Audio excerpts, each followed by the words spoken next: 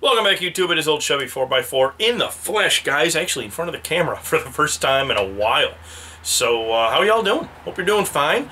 It's December the 16th as I'm talking to you. This video is going to be like probably my last shop update for 2018. Most likely. The next video I'll see will be a Merry Christmas video, followed up by a year wrap-up video, the year-end video, you know, with a Colt 45, more than likely. We'll see. We'll see what happens. But, purpose of this video, first of all, let you know I am still here, still alive, still kicking. Second of all, to apologize for not visiting you guys' channels and your videos and leaving the comments like I like to. I like to keep up with all y'all, but it is what it is, guys. There's just not enough hours in the day. There's a lot of really great folks out there, a lot of people out there that I consider friends, and I do try to sporadically hit, you know, y'all's videos and leave a comment here and there, but just with work and other things, I've been too busy to keep up with everybody. So for that, I apologize. I'm not unlike 99.9% of all the rest of y'all. Just got to go to work, get the job done, get a paycheck, and squeeze in a little YouTube time here and there and keep up with what's going on with all my buddies. So, what's been going around, it's not been going around. What's been going on here in the shop? Ain't been shit going around. Just been busy keeping up with some little piddly projects. What y'all don't see, you know, what y'all don't know behind the camera, which it's not too hard to tell. Man, I got junk. I got a mess. I got a lot of junk. I've been trying to sort through stuff and filter through some stuff and either just separate from it completely or organize it and do different things with it, you know. Outside, I had a lot of stuff under tarps and whatnot, and first of all, it was an eyesore. Second of all, it's just, you know, the tarps, they rip, and you get water intrusion, and you get all kinds of problems, and you don't really know it until you go looking. So, we bought one of them little shelters in a box, a little carport thing, you know, little canvas garage in a box, and put that up.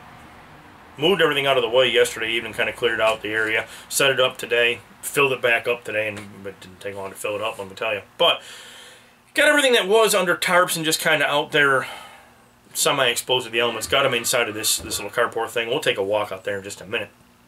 Because out there is some things that y'all have not seen. Have not seen at all, some of which I've had for over a year, a couple of years now, and I have not showed them to you. But we'll take a walk out there in a second. I guess we'll go out there right now because I really don't have anything else to talk about here in the shop. I've been just piddling around with little tiny stuff. I did pick up, Amazon had one of these little sale deals, and I picked up some little burner, some little stove burner thing, but you know, I can't tell you what the brand is because I can't read that language. But one of those little folding up stove burner deals. You know, it goes on like these little butane type tanks. We'll look forward to seeing that, hopefully, you know, in like a kayaking lunch video or something like that where we're out and about and doing things. But we'll spin the camera around, we'll take a walk outside and see what we got going on. So as I'm walking out here, guys, I'm going to throw in some clips because I've had plenty of stuff going on. I just haven't showed any of it. Picked up a cool little heater.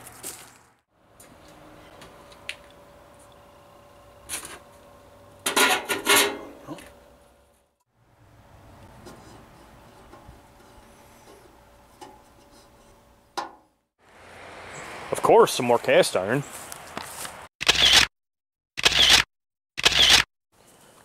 I picked up this little engine here, and check this out, man, for 15 bucks. I believe it's a little 8-horsepower Briggs aluminum block. It's complete. Got the oil bath, air filter, a little 2-piece small flow jet, 3/4 inch, you know, exhaust pipe and inlet there. So I figured it's an 8-horsepower. I'm guessing by the color, probably came off like a Montgomery Ward's or something similar. Maybe a Simplicity branded item. Who knows? But, you know, hell, the thing's complete. Turns over. It's got compression. Tank's got some shellac going on in there. But other than that, hell, I'm not going to argue with the price. And while we're here, we'll take a step back and show you the wonder that is my new little carport, my little shop in a box. Or garage in a box, shed in a box, whatever you want to call it. And all the stuff you probably haven't seen. I'm going to start over here with this little generator. I picked this guy up from a guy at work. Home light, 2,500 watts. Got 5-horsepower Briggs on it. Runs, works as it should. That will be a forge at some point. I picked that up from a lady down in, like down towards Loretto, Tennessee, down towards the Amish people down there. She thought it was a fish cooker, and I thought it was something entirely different. It's a big old cast iron brake drum. I've already got a blower and some other miscellaneous parts to set up a forge, so I think that's going to be what that's going to turn into. A little 21 and a half, 21, whatever, Vanguard engine, oil cooler and all that good stuff.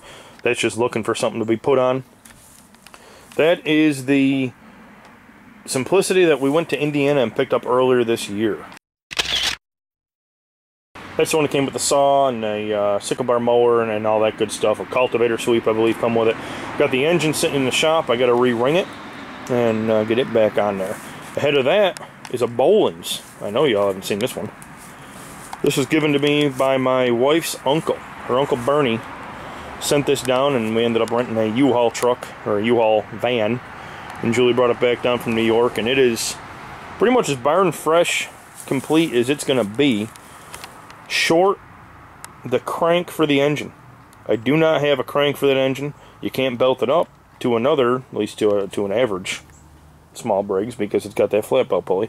So if y'all know where I can come up with a crank for that engine, do me a favor and let me know, because I'd kind of like to see if that'll start and run. Ahead of that is another one I don't think I've showed y'all. I've had this one for 2 years now. It was a Christmas gift from the missus. I still don't know what kind of tractor it is. I don't know who made it. It's got a Wisconsin engine. Does start, does run, does move. Well, I take that back. Y'all seen this in a year-end video as it tried to run me over in the shop.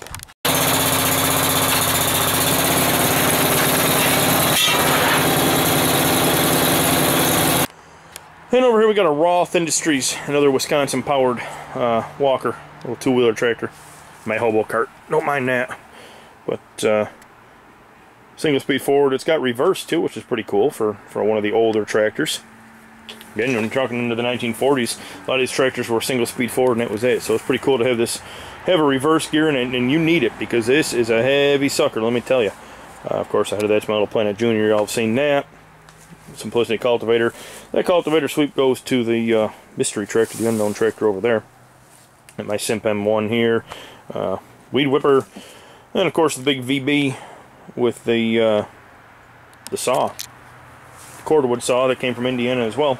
And that pretty much wraps up the tour of what I got in here. Guys, I hate to say it, but I could have a few more of these and fill them up too. I am just pleased to get everything out. Everything that's in here was under tarps, and you know, like I said, the tarps tear up and get crappy and whatnot. So it's good to have them in here where you can actually see them and inspect them and whatnot, and they're a little easier to get to. But it is what it is. I've also got that little holder over here. You know, you got to have one of those little holders in case you got a can. You can set that can right in the holder there. You know what I mean? Well, it is what I had for y'all. Just wanted to give you an update, let you know we are still here, alive and kicking. As always, thank you very much for watching the videos, checking out the channel, leaving the comments and all that cool stuff that y'all do. We'll see you in the next one.